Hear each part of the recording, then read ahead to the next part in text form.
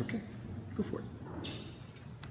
So this is Zebra Mussels in the Great Lakes by me, Luis, William, and Devin.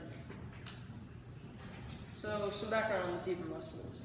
So zebra mussels were first introduced into the Great Lakes in the 1980s after they were dumped along with excess ballast water from international shipping vessels that were traveling within the Great Lakes. And zebra mussels are actually native to southern lakes in Russia and the Ukraine.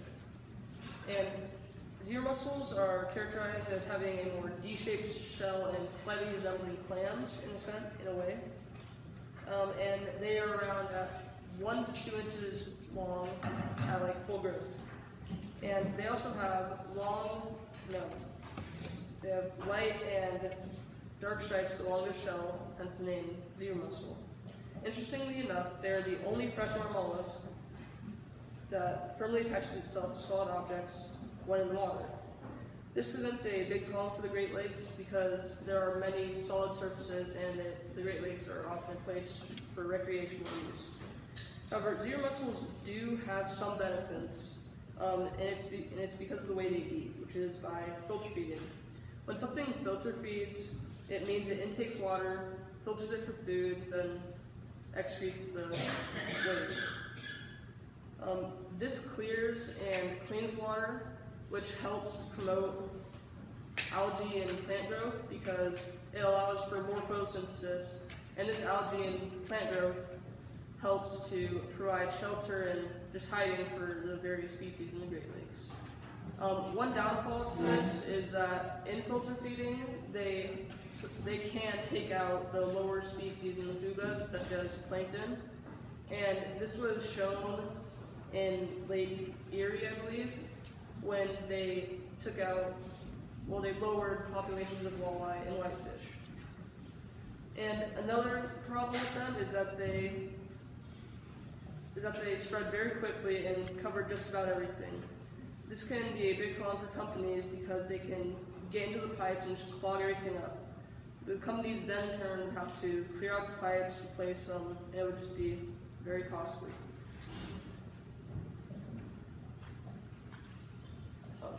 Harms and benefits. So what is our problem? So our main problem is overpopulation. This means that there are too many of these zebra mussels, which also leads to believe that they're a very effective species.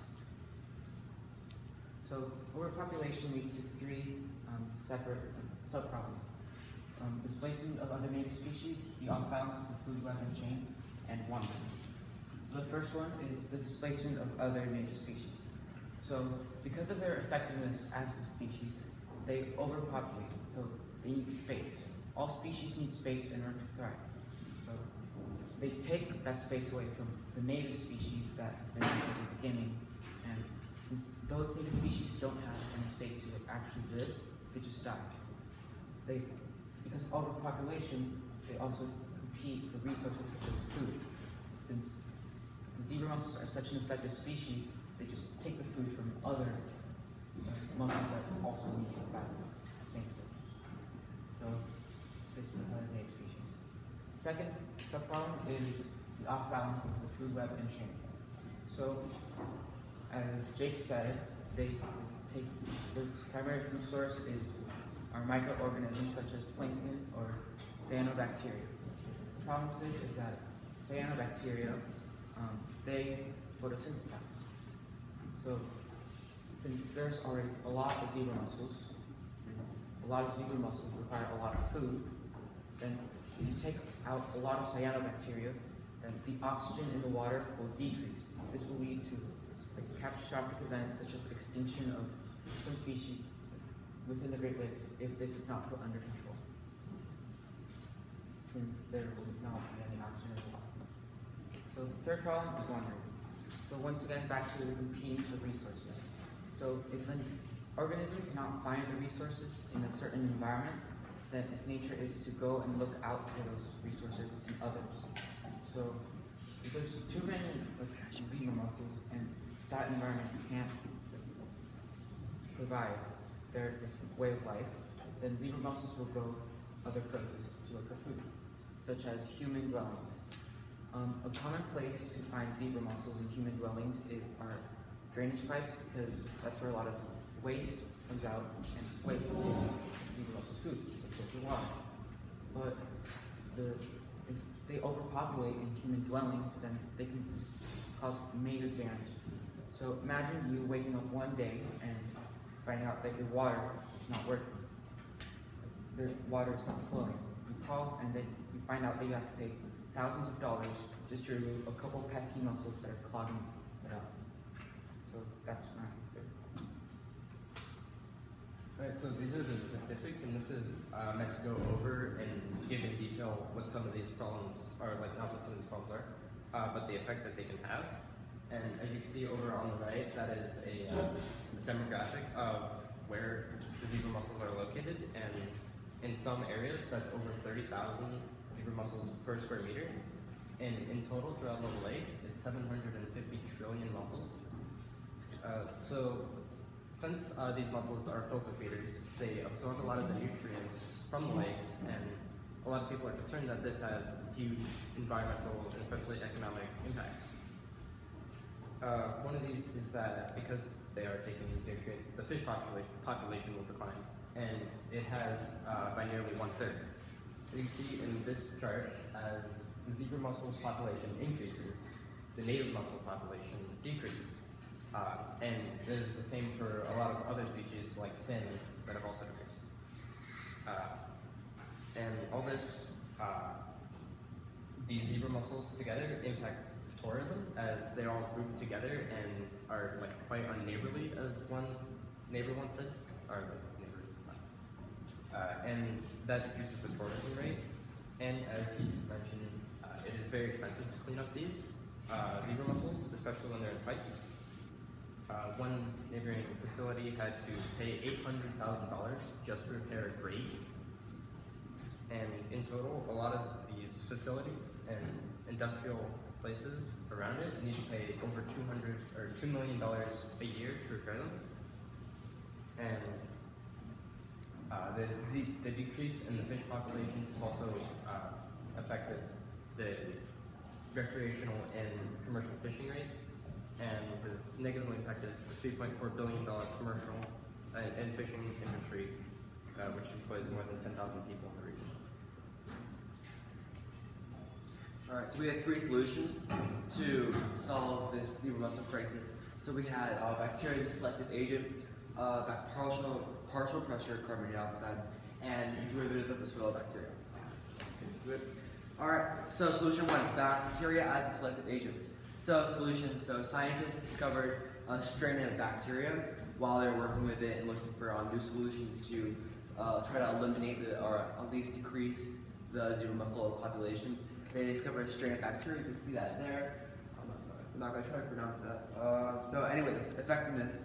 So the bacteria strain had an effect on the zebra mussels when applied for 1.5 to 12 hours, and actually when they applied a little bit over that, so anything more than 12 hours, the mortality rate of the zebra mussels killed, that would go down actually. So 1.5 to 12 hours was the best time for the application of this. So the effect on native species, no known research was applied to affect the native species. So the article that I got the information from, they didn't claim anything about their studying and affecting native species. So limitations was there's not enough research known on effective non-target species, which are those native species.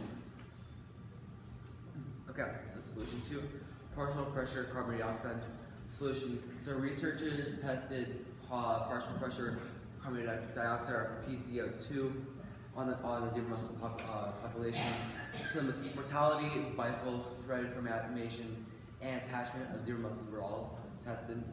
And so the effectiveness was 24 hours of elevated PCO2 resulted in a population decline of zebra mussels and reduced the attachment.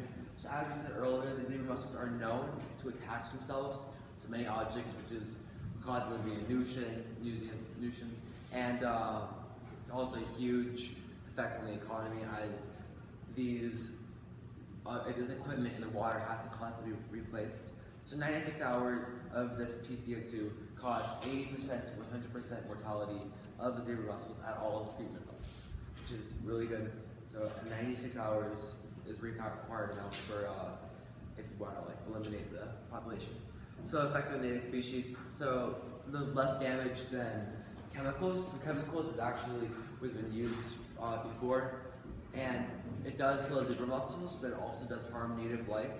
So all of these solutions are focused on safe, eco-friendly solutions. So limitations. So native mussels, juvenile native mussels were affected, but not too badly. Solution 3, derivative soil bacterium, and this was the one we actually, the one that seemed to be the most optimistic. So researchers discovered use of a substance called Zequinox. It's derived from a common North American soil bacterium. So it has been tested and used on the zebra mussel population. And what it does is it breaks down the stomach lining more quickly, and more research has to be done to fully prove its effectiveness, but it does seem like it is going to work.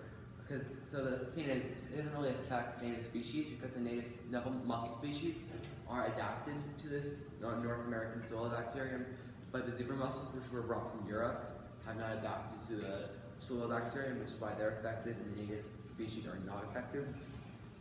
So some limitations are lack of research and the size of the Great Lakes. Any questions?